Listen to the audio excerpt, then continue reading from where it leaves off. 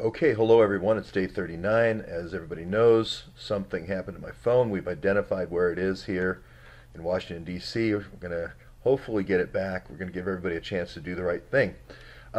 So, first of all, to Jason, I didn't watch whatever you did with my brother and so forth. I saw the photo. This is not helpful in any way. I need Dave in these lawsuits. Again, the focus has to be on the Awans, not slinging ridiculous things at my brother.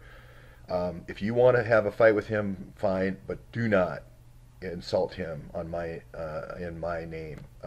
He has added incredible value already to this to the lawsuits. He's already added. He's been a war hero. He got shot down. He's been an incredible data professional that's testified in front of Congress and so forth. Everybody has their faults.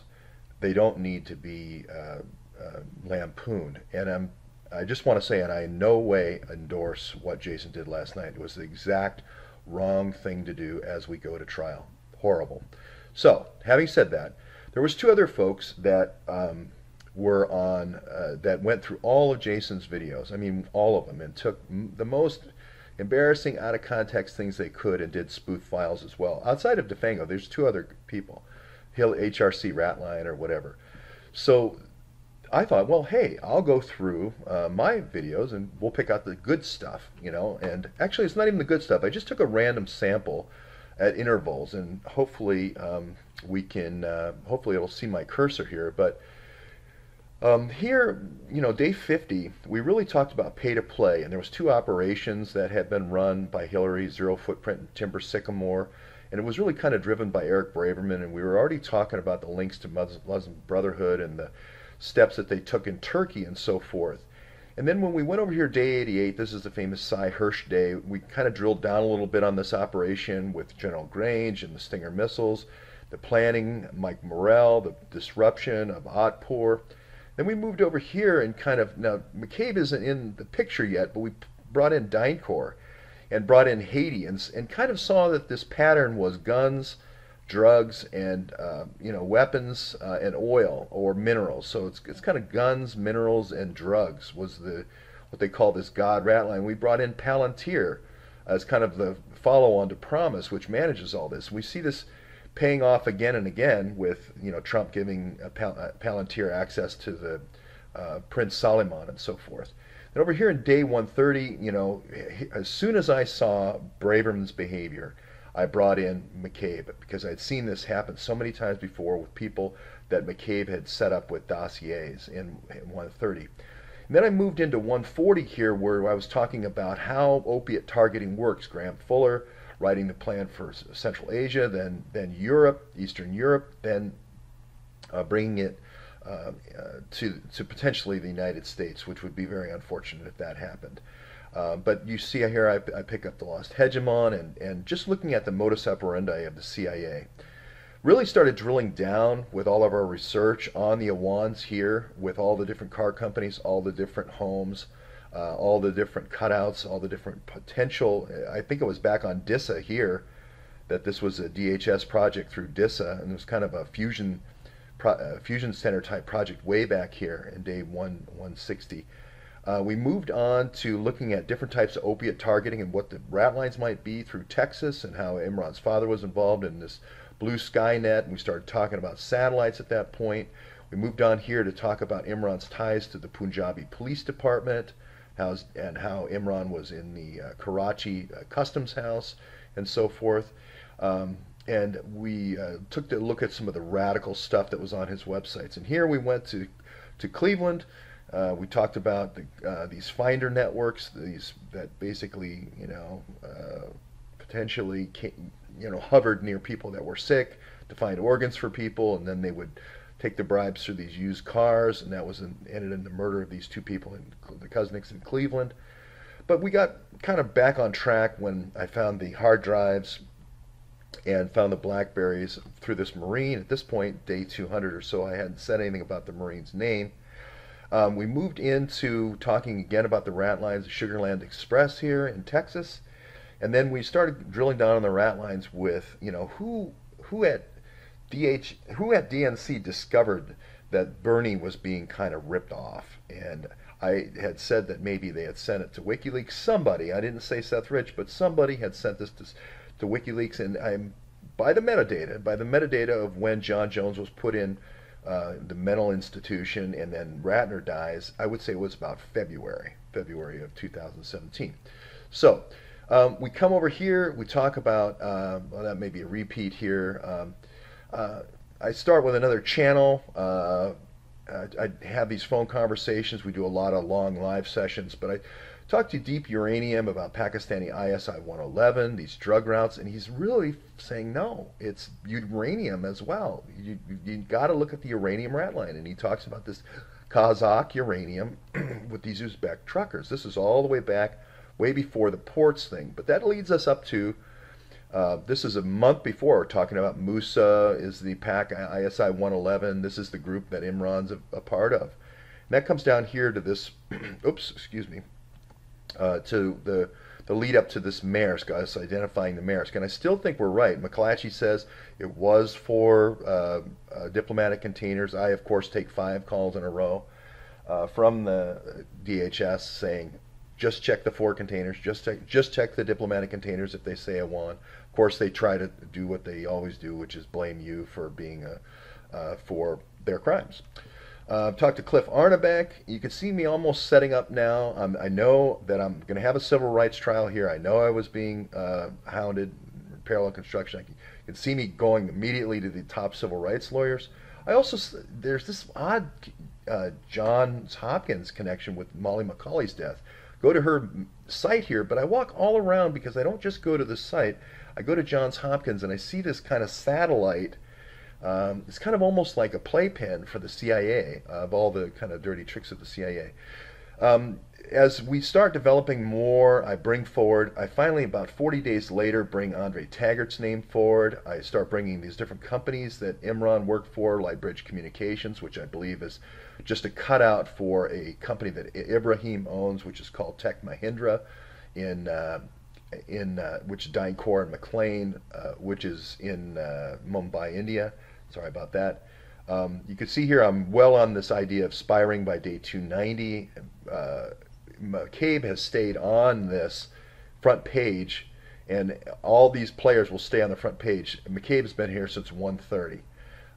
So this leads into day 300 with the Trello board coming together quite nicely, and then kind of 310 it transitions into this kind of legal actions. This is where I kind of get my legal baptism of fire with the DC courts and making arguments. And I still have actionable, I still have ability to overturn those, like our good friend Mr. Sloan did in front of this DC Appeals Court and also the Supreme Court.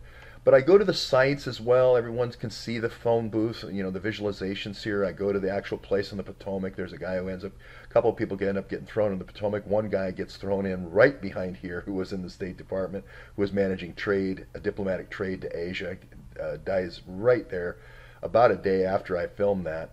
But we keep on, we just don't let it get in our way. We identify all these addresses down here, kind of funny travel between Tennessee and this Jaquaya, and Jason does a good job of identifying that sprayer house and kind of opens up those witnesses as well, and just looking at how close these things all are around this South County.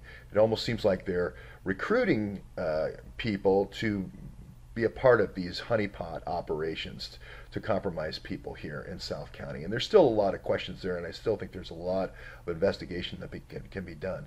But as we're moving through here to day 350, I guess, we're really honing in on almost being able to do a movie of here's the credit union investigation document. We're getting down to documents now. We need the document of the phone booth arrest, the police report there, the 5,100 illegal logins, terabytes, the Blackberries, the Pride hard drives, and so forth. I kept on the hard drives, but now we've added suspicious activity reports and all this sort of thing. So that leads into the timeline right around the end of the first year, and now we're transitioning in kind of to the lawsuit. So we're kind of putting things on a timeline, the most significant things. And really you don't want to do that before you have a real good sense of what the key events are. Again, go back to the Kazakh to Uzbek to uh, Pakistan line. It turns out that the Pakistani police are the guys who recruit the Uzbekis to go get the Kazakh uranium. So we're right on the money here. And then Saipov, the Uzbeki trucker, runs down these people. So it just looks like they took the people from this 2004 to 2005 to 2009 rat line, and then when Hillary Clinton becomes Secretary of State, they just move them to the United States. And of course, all along the way, it looks like there's this application being written, this logistics application that's being written. It's a combination of using satellite data and cell phone data. So we'll get there. It looks like they're moving money through a Nadra bank. Keep producing more and more detailed evidence, detailed floor plans and so forth, so that we know what questions to ask when discovery comes around. And as you can see, as we move through, we go from kind of the Awans to the DNC, now to the people behind them, which is Podesta Group and Fusion GPS, and we start uncovering or start seeing that they have not only had 5,000 blank pages that they gave the Judiciary Committee, Devin Nunes, House Intel, but they've also had 112 missing transactions. Turns out they paid 3 journalists. We might think that might be Greg Miller of the Washington Post, which I believe is true.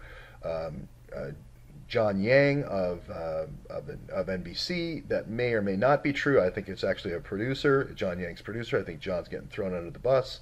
And then Susan Crabtree over at Washington Free Beacon, and I think that is, again, she's being thrown under the bus by Bill Kristol. So that leads us up to now, which is there's 3 lawsuits here, okay, against the Awans for the spying and DNC, and then the Podesta Group, which is more the getting dossiers on people, and then the other, and Fusion GPS, and then also the FBI for using these cutout groups in kind of a DHS attack on kind of a target list, kind of a watch list. And this goes back again to the Phoenix Project in Vietnam. The reason why I keep saying, hey, let McCabe go live on a Virginia farm, don't bother him, is because if you change out McCabe and put in Wray or whatever, it doesn't change anything. You have to change the structural things, which is the surveillance that you can order through these cutouts like Fusion GPS and the Awans, or through the Awans mainly, not Fusion GPS. Fusion GPS is basically collecting all the data and creating dossiers on people. Fusion GPS is just an example of one of the fusion centers. There's 89 fusion centers. This is happening in all 89 fusion centers. This is the Phoenix Project all over again. You can read Doug Valentine's book. This is 40 years old. Basically, you create a list of winners and losers in your area, and it's usually done by state.